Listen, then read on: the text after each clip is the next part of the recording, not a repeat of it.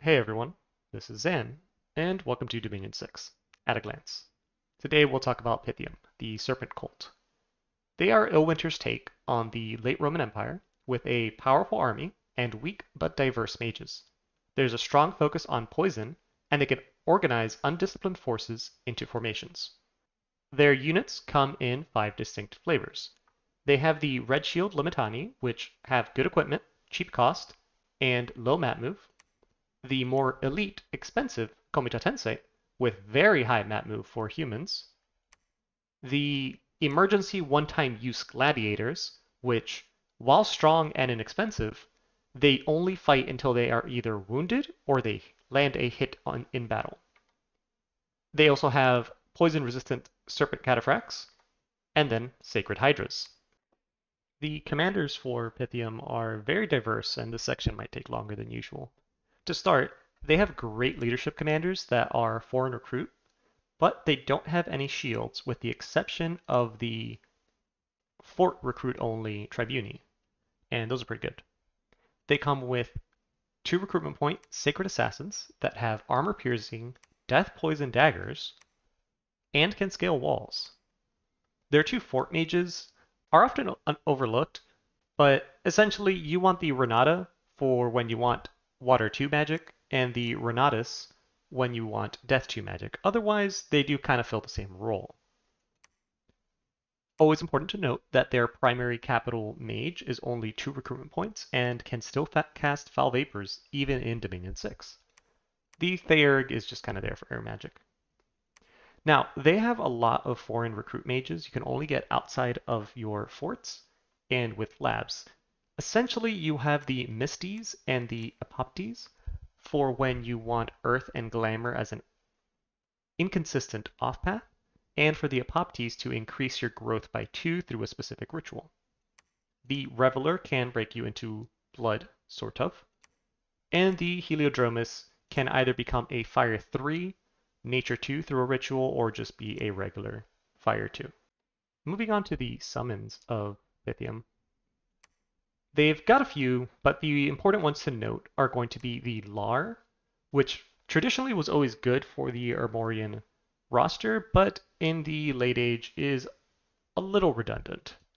They can also use a very cheap blood spell to summon satyrs, which importantly have seduction and can summon maenads. Now, those are their national summons. For their non-national summons, I actually recommend the Swamp Drake, especially because you can lead undisciplined troops and actually put them on hold and fire, so they're easier to use. The only hard part about them is that they are swamp summonable only, which is almost kind of fine because you're going to want to put a temple in a swamp to summon more hydras anyways. But these synergize extremely well with your nation, and I highly recommend summoning these. So my recommended way of using this combined roster is leveraging your tough and strategically mobile line infantry to work closely together with undisciplined recruits or summons.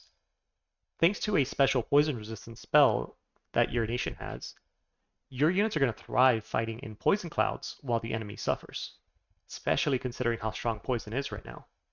The basic strategy is then going to look something like painting defensive buffs, especially poison resistance, on your line infantry, and then using undisciplined units as unorthodox shock troops. You also have the ability to add a lot of undead, which are naturally poison resistant, as auxiliaries to ultimately grind down your enemy. For the late age Pythium spells, I still have to start with Gift of the Sacred Swamp, which is going to be that unique poison resistant spell I mentioned earlier. This is available early and does not cost any gems to paint on large groups of units.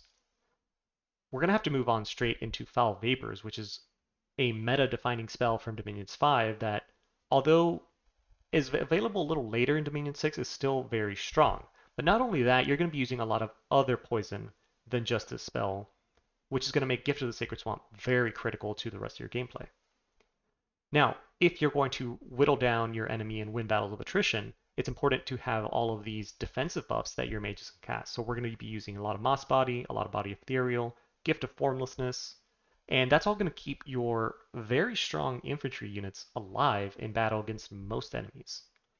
Now, we don't only want to use our actual troops because they're kind of expensive on gold. So we're going to supplement these with spells like Horde of Skeletons, or summoning a variety of bugs through Swarm, Nest of Asps, or Salamanders, which a lot of your mages can cast.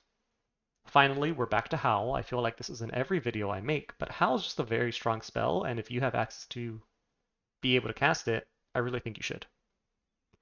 And now we're going to get to the more intricate parts of their spell list. Their mages don't have very high paths, so you might be forced to use communions to access maybe some of the stronger spells that you need. And the same goes for Earth Power. I normally don't want to link Earth Power, but we're talking a lot about buffing our units, and not having Earth Magic is critical. We do have very rare Earth 1 mages, and they might need to spend gems to cast Earth Power, and now at Earth 2 they can cast with more gems some of the more powerful Earth buffs, and they are definitely strong enough that I have to mention this despite how expensive it can be. The Bless for Late Age Pythium is a lot more versatile now in Dominion 6 than it used to be. The Hydras are a lot stronger this time around, and a strong Hydra focused Blessed can actually be very fun. I tried one on a Bliss recently and it was a blast. You can also move to some more traditional scales related blesses or pretenders. Like this one, I've taken this one before in a Dominions 5 game, and it just allows me to have better scales overall, and then a Titan that I get later in the game that's going to be able to cast globals, forge crystal matrices, or just add a more late game resistant bless to my Hydras. Finally, you can also go with another traditional type of pretender design, which is going to be the Defender Titan.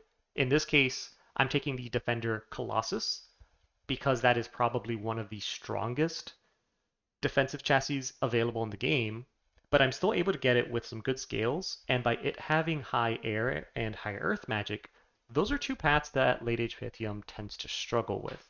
So even after its defensive properties aren't as useful, it can still come and join battles and cast very important spells. Moving on to the gameplay of Late Age Pythium. In the early game, I'll actually recommend against mixing Hydras and your mundane troops early on. You might not have the Gift of Sacred Swamp coverage you need to prevent some friendly poison. Your starting army is very strong and importantly has a lot of map move, so I recommend recruiting more Komita Tensei, the green shield units, to take advantage of this instead of the red shield ones. You also want to foreign recruit your leaders so that your capital recruitment can be more used to recruit, say, assassins, which will help you take out cavalry provinces without significant losses. Once expansion starts closing out, I'd recommend you start making unforted labs around your capital, just so you can start producing a significant amount of mages, and you can also recruit foreign recruit armies to defend that infrastructure. Moving into the mid-game, you're going to start wanting to mix strong defensive buffs on your infantry, who should now be mixed with your Hydras to take advantage of their poison clouds. Keep in mind that your Serpent Priests can actually tell your Hydras to hold an attack so that you can place them further back in the combat away from your Legionaries so that you have time to actually buff poison resistance on everybody. Now you're going to want to start site searching in all the paths available to you in preparation for the late game. You don't really know what mix of gems you're going to end up with, so you want to start this early. And then, creatively use your unique tight rain ability to mix in undisciplined summons or local recruits like barbarians or bone tribe to cover any weaknesses you feel your roster may have.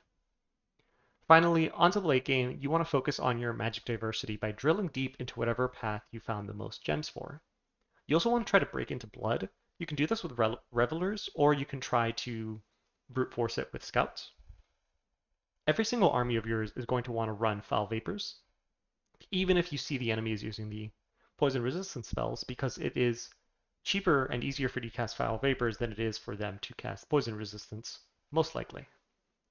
Continue using Hydras and Green Shield troops, and try to start avoiding the Cataphracts if magic resistance checks get involved, because the Lizard kinda doesn't have good magic resistance.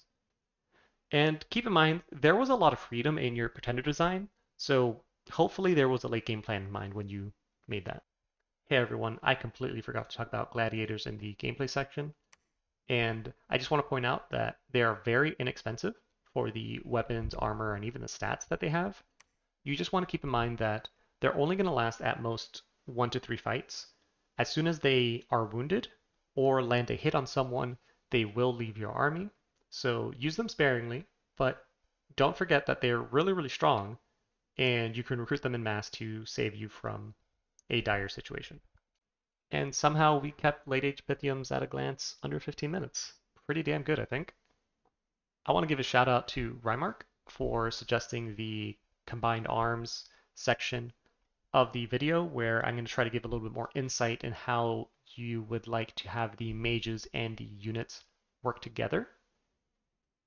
Normally, I could specify it or make it more specific to certain nations you might be fighting that are popular, or certain types of nations like giants versus elves, but I feel that Late Age Pythium is fairly one-dimensional in that you just want this solid line of infantry that is going to hold the enemy in place while you poison the crap out of them, regardless of who you're fighting almost.